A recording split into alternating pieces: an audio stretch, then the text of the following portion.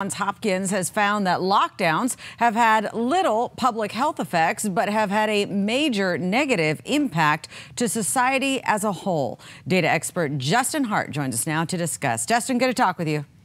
Ginger, great to be with you tonight. My goodness, I feel like we should rewind the last 2 years because you've been saying on this program exactly what the study is now backing up, despite other media reports saying that the findings are shocking. So is this really shocking information to you?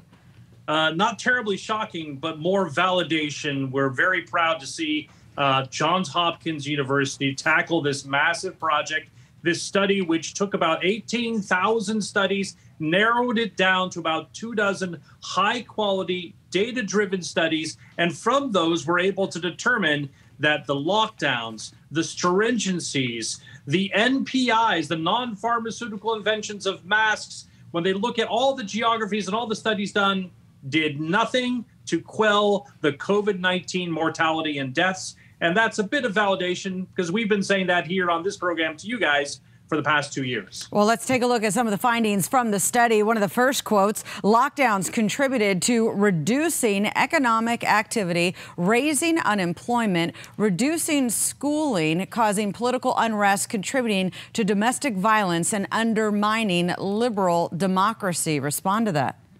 Yeah, that's the flip side of this. It didn't help with narrowing down deaths, and it sure caused a lot of pain for a lot of Americans. I got a text some months ago from a friend of mine in Orange County. His parents both died, neither of them from COVID. They died because they were too scared to go to the hospital. One had an undiagnosed cancer. One of them had an undiagnosed blood disease. The fear that was rampant throughout our population led to massive distortions as to what the actual risks were to people, and it caused havoc in our daily lives. You know, I look back 100 years ago to a record of the 1918 pandemic, and someone put it succinctly when they were talking about masks. The American people are willing to do whatever it takes, but they dislike greatly being told afterwards that it was to no effect. And that's where we are right now. These massive interventions, the stringencies, the lockdowns, the stickers up the aisle to go one way, the plexiglass, all of it amounted to no reduction and to, frankly, quite a lot of pain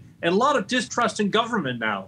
And I think the speech impediment issue, especially for the kids, you know, that, I mean, literally have been 1 to 4 years old wearing a mask, I think we're going to be seeing that impact. Again, I want to show another finding from the studies. Take a look at this. Our study fails to demonstrate significant positive effects of mandated behavioral changes, of course, being the lockdowns. This should draw our focus to the role of voluntary behavioral changes. What do you say about that one?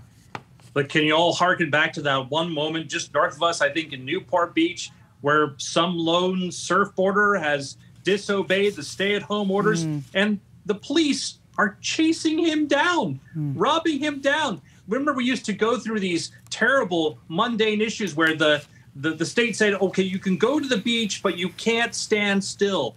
That happened.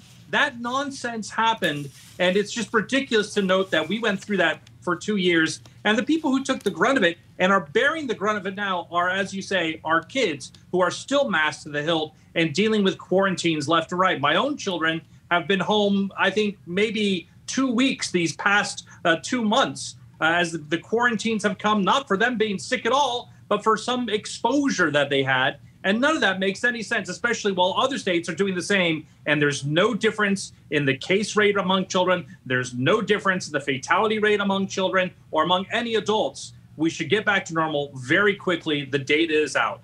It's pretty interesting to see that the Super Bowl held in Florida last year had no mask mandate, but this year, you know, after the vax in Los Angeles, in California, we've got the mask mandate. Another finding from Johns Hopkins researchers, it says the costs to society must be compared to the benefits of lockdowns, which our meta-analysis has shown are marginal at best. So they're actually taking in some data here. Pretty interesting.